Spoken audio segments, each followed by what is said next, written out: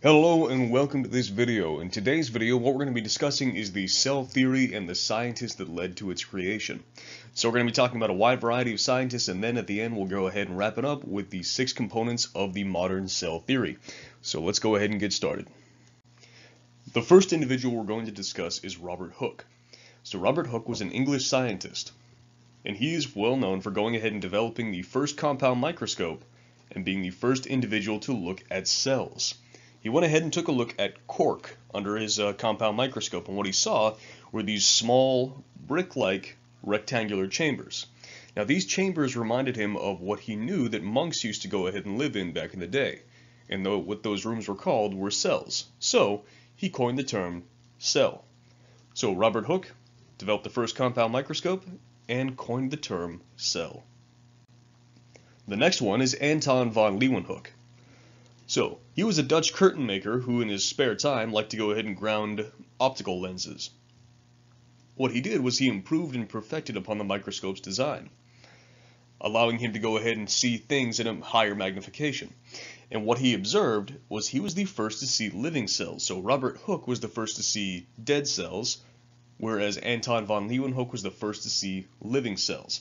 And to do this, he went ahead and looked at blood cells and even bacteria from his own teeth scrapings. Pretty gnarly. Up next is Matthias Schleiden. He was a German botanist, and he was the first to observe that all plants were made up of cells. So when he went ahead and looked at plants underneath a microscope, what he saw were these little rectangular structures. So these are plant cells. So plants, simply put, are made of plant cells. Vice versa, Theodor Schwann was a German zoologist, and he observed that all animals were made up of cells. And as you can see, the structure of an animal cell is quite different from a plant cell. Plant cells had a very nice rectangular shape there, whereas animal cells are a little bit more round and they lack a cell wall and the chloroplast, which goes ahead and makes the cell green. Rudolf Virchow. He was a German doctor. And what he observed was he was the first individual to go ahead and observe cells reproducing, or making copies. He deduced that from this interaction, animal cells will always produce animal cells, so animal cells come from animals, and plant cells will always go ahead and come from plants. So you won't go ahead and see a plant cell go through mitosis and have it result in an animal cell. That just doesn't quite make sense. So Rudolf Virchow was the first individual to observe living cells reproduce. The final individual we're going to talk about today is a gentleman by the name of Robert Brown. He was a Scottish botanist, and he was the first individual to go ahead and observe the nucleus. So the nucleus is the center part of the cell right here.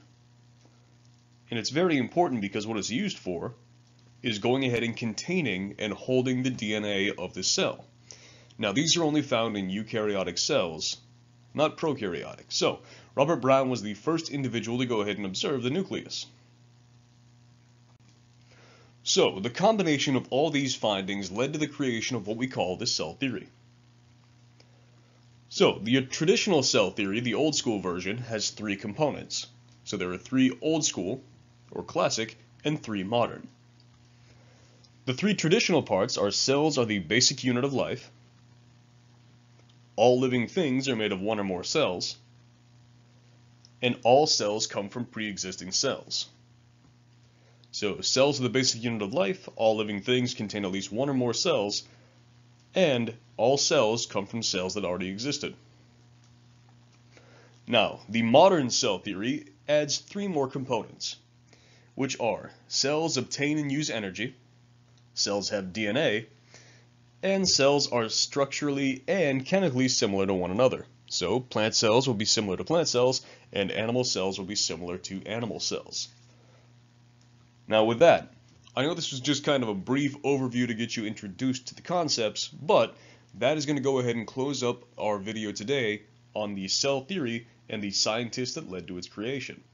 If you have any questions, please go ahead and feel free to contact your instructor. They will point you in the right direction. But until the next video, you all go ahead and take care.